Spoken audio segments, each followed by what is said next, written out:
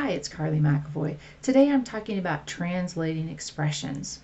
And remember that sum is plus or addition, difference is minus, product means multiply, and quotient means divide. And so we want to be able to use those terms, but also other keywords that help us know what we're doing when we translate. So in the first one, we have a number subtracted from -3. So the subtracted obviously means that we're going to be subtracting, but we're going to be subtracting a number from -3. So if I want to type that out, I can say -3, and then we're subtracting some number. So notice that whatever because we said the number was being subtracted from something, that number has to go second. And I'm doing a lot of subtraction examples because those are the ones people have a little bit harder time with. The difference of 6 and 4 times a number, again, a difference is subtraction again. And then when you say a difference, you have to write your expression in the order that it was stated.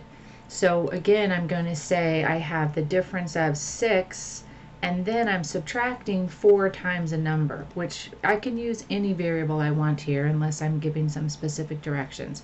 So this is the difference of 6 and 4 times a number. What about this, 6 less than a number? If I asked you 6 less than your age, you would take your age and subtract 6. And so that's what we have to do here. We want to say some number, we'll say k, and then, we want to say 6, k minus 6, sorry.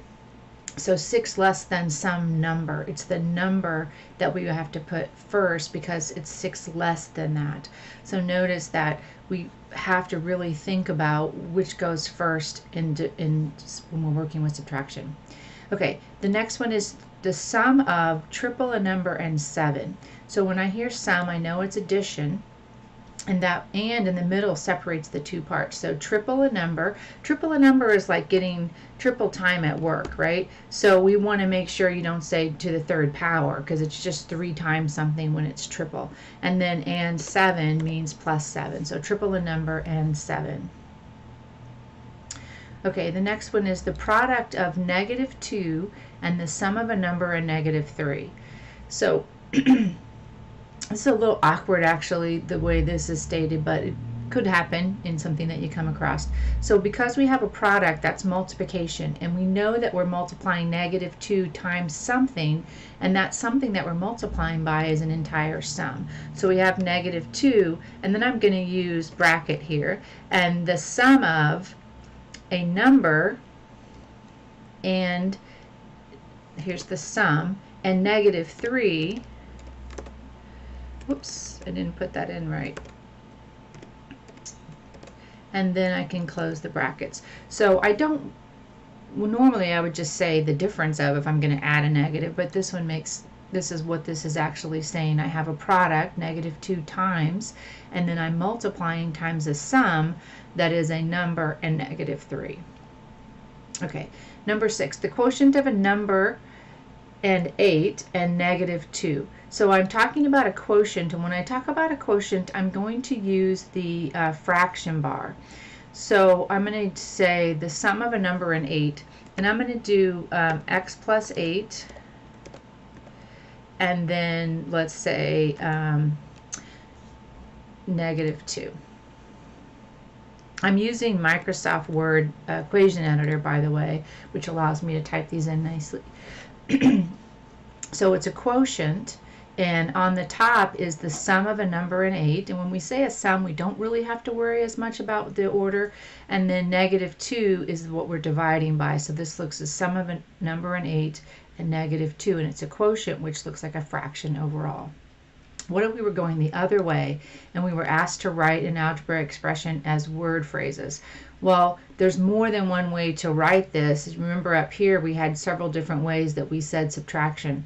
But the easiest way might just be to say EIGHT, 8 less than a number.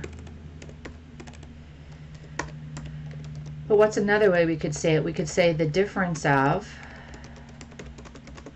a number and 8.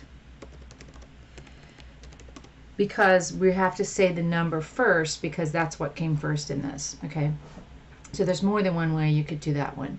All right, what about this one? This is a subtraction, so I could say the difference of,